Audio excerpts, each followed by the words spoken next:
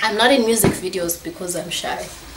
I could have been famous and rich and not having a KFC mukbang. Maybe I could have been affording a seafood boil mukbang.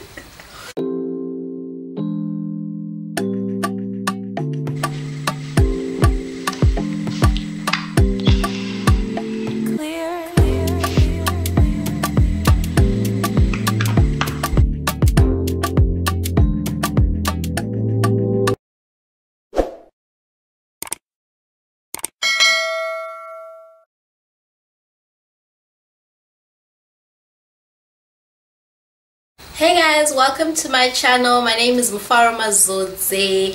You already know it's another great video. Thank you for tuning in. Today I'm doing a KFC mukbang. I know those who know me well are gonna be like, what? Mufaroma doesn't eat KFC. Yes, I don't. I know I don't normally eat KFC, but you know, somebody got it for me. My uncle got me KFC, so you know, I'm hungry. What can I do? And worse, I think it's a streetwise too, and I don't normally go for that option. I'll get like a wrap, but not like their chicken. Firstly, as some of you might know, I went to Stellenbosch University. That is where I studied, and I started to know of Moonchild in 2015 when I was, you know, studying to music, and I was into house music then, etc, etc. So yeah, shout out to my Stellies peeps, shout out to Vuyiswa. She's always watching my videos and always commenting and liking and sharing. I know I've been promising you a shout out, girl, but I finally remembered. Shout out to everybody who watches. I love you all. So yeah, I'm not a great storyteller, but here goes the story.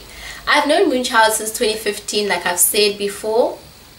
And sure, this video is also a KFC mukbang. So before I get into the story, guys, this is actually like, this is not an easy video to shoot. This is the KFC. How am I gonna try to eat KFC and tell a story? This is ghetto. But anyway, my food is quite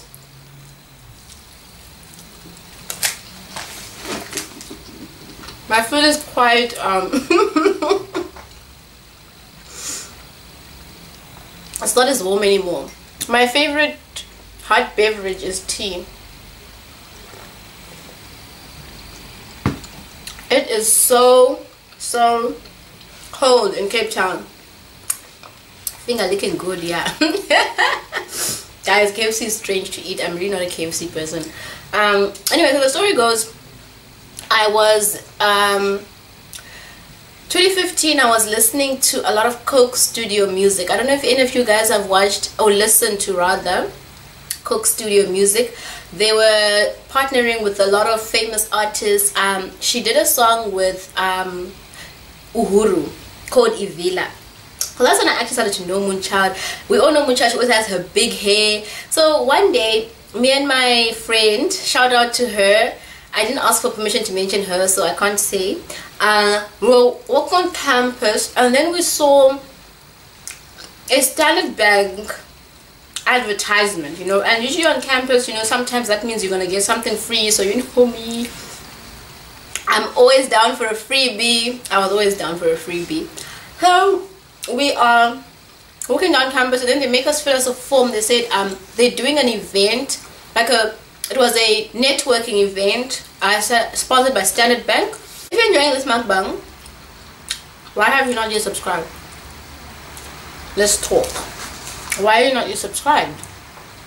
And it was going to be in Cape Town, and they're going to take us by a bus, and we're going to eat food and have nice drinks and wine and dine with the rich and famous. All we had to do is fill in this form and say what was our dreams or what did we hope to achieve. But anyway, me and her passed qualified flying colors. So me and her got to go, which is quite great, you know, that we both got, because not everyone that filled in the form was going to get the opportunity to go. I even actually met some cool people that I still talk to today. So it was actually a great networking event. Only one person that I still talk to today. Shout out to him if he watches anyway. And so we get on the bus, we get ready, we get dressed, we go, And when we arrive at the destination, I'm like to my friend, is that not Moonchild? But you know me, I'm shy actually, guys. True story. I know, hard to believe. I'm very, very shy. So yeah, I was like to my friend, damn, I know that person. And the funny thing is, like, you arrive at this event, there was kids from UCT, I guess UCT and Stanford, because those are the most biggest universities in the Western Cape. I don't know if there was anyone from UWC or CPUT, but everybody was ignoring Moonchild. Like, imagine, that could never happen now, because that was 2017, by the way. That was my final year at Stellenbosch, 2017. That's when I got to see Moonchild. And everybody is like, okay, not ignoring her, but nobody like was like fanning out or anything, because they didn't know who she was. But I knew, like that's Moonchild. But then only when she started speaking, and then she's like, hi, I'm Moonchild, and I told people, I told you. But like, the sad thing is, like, I wish I had approached her before everybody else had approached her. For all we know, I could have been in the music videos, guys. I could have been famous by now. Me and her could have maybe probably bonded, you know. But anyways, so the moral of the story is, don't be shy. Because now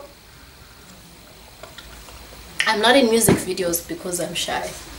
I could have been famous and rich and not having a KFC mukbang. Maybe I could have been affording a seafood boil mukbang. I didn't even do much eating, guys, but this was a great event. And there was also how can I forget his name? Oh, Steve Ngesi, who's quite a popular guy. Most people know him. And there was actually a YouTuber at that event, but I was not big on YouTube back in those days, so I forgot his name, unfortunately. But it was a great event. It was a Standard Bank event. Yeah, we had fun, we danced. I even have, I should still have videos of that night, but I have pictures, and I'm gonna leave them in the thumbnail, in the video. You're gonna see them.